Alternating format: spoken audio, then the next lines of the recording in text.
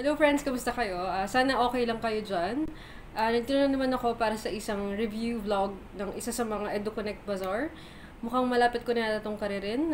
Mukhang kailangan na natin talagang bumili ng ring light. So far kasi ganito yung ating setup dito. Nag-aaral kasi ako kanina. So nilalagay lang natin dito sa, ito ay isang bote ng fresh milk yung ating video kasi wala akong tripod, wala akong mga materyales para sa ating paggawa nitong mga video. Anyway, so na-receive natin yung ating package from Baguio. Ito ay mula sa ating mga partner merchants dun sa Baguio, yung Indie Socks at saka yung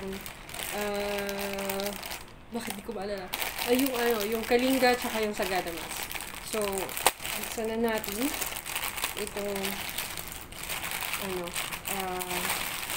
mga patula. Bakit ang dami? Sa akin ba ito? Okay, anyway. Nagulat eh. So, meron tayong, unahin natin yung in-order. Meron tayong, woohoo! Thank you, Jecel from EduKonek. Magkakaroon kayo ng love letter kapag umorder kayo sa EduKonek.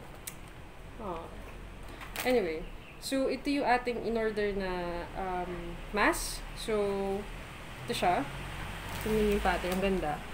So, if you're familiar with weavings, may meaning ito. Pero for this one, di ko maalala kung ano meaning na ito. Pero may meaning yung mga colors at patterns pagdating sa mga Sagada and Kalinga weaving. Meron tayo nito sa EduKonek. So, bumili ako nito kasi ayoko ng mga mask na binibenta na disposable. So, I wanted this kasi magagamit ko din siya pagbalik ko sa UK dahil record na siya sa UK. So, parang maliit yung mukha ko talaga. So, pero mukhang pasok siya. So, para tingnan nyo, meron siyang yung garter dito. Ang napansin ko lang dito sa garter, parang medyo manipis siya. So, baka lang masira or mapigtas siya agad. Pero so far, ayan siya. And then, yung pagkakatahi mukhang maganda naman. So, double yung tahi. Tapos meron siyang pocket sa loob. So, pwede nyo siyang lagyan ng filter. Tapos dahil 3 layers nga siya. So, this is first layer, ito. Tapos second layer, isang black. Tapos third layer, ito. So, itong nasa pinakalabas, makapal siya. As in, makapal siya, ganun. Makapal siyang tela. Tapos naka-double no, not even double. I think tatlo yung tahi. So, makatibay siya. So, maraming beses siyang gagamitin. And then, very pa siya. Very stylish. Diba? Lalo na kapag suot mo ito sa ibang bansa. So, fit naman siya. Well, maliit nga yung mukha ko. So, medyo, parang, malapit na siyang pumunta dito sa aking mata. Pero, kung titignan nyo, okay naman yung fitting. Tapos medyo naman siya dito, masikip naman siya dito. And even here, 3 layers. So kung meron kayong filter, pwede nyo siyang pasakan pan isang filter. So magiging parang 4 layers na siya dun sa loob. At pinakamaganda niyan ay washable siya. So ito yung isang binili ko. So sa EduKonek, you can buy dalawa nito for 500 pesos. Nakatulong ka na sa pagbibigay ng e-learning packages sa mga schools. Nakatulong ka pa sa mga Kalinga and Sagada weaving. So ito yung isa. It's a favorite ko kasi yung red, so I chose red. Yung black, pinili ko siya dahil para hindi siya madumi. So, ayan siya. Pwede na ako maging superhero. Ayan, so yun yung ating mask. Right, so this is 2 for 500 sa EduKonek if you buy. And then, bumili na rin ako ng socks. Ay, may love letter, pero may ako lang dito sa akin. Right, so ito naman ay Indie Socks. So Indie is all about self-expression and Filipino pride. At Indie, we want you to be part of the traditions of Filipino indigenous people. Every stitch tells you a story, expression of our rich culture, and in Indie, our story, our pride. So mahilig nga pala ako, so just in case di nyo ako masyadong kilala, mahilig ako sa mga pattern, mga indigenous products, specifically for what do you call this? Specifically like this. So, makapal siya.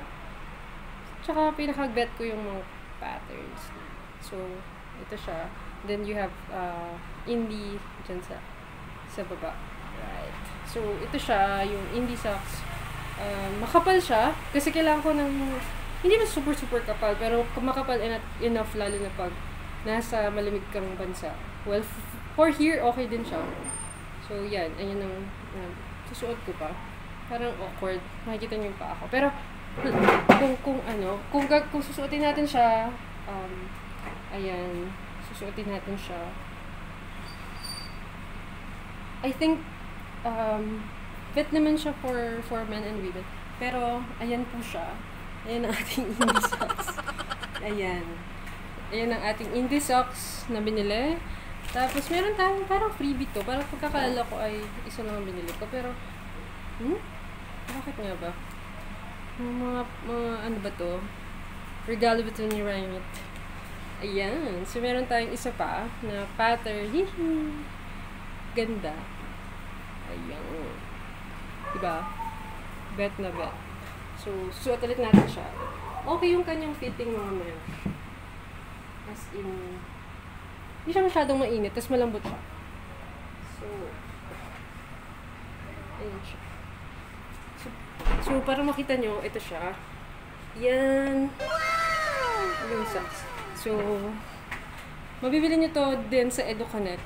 At, proceeds also is profit sharing. So, pag bumili kayo nito ay nakatulong na kayo sa mga local products, proud Filipino product, and also you get to help EduKonek. So, that's it for me. Thank you so much.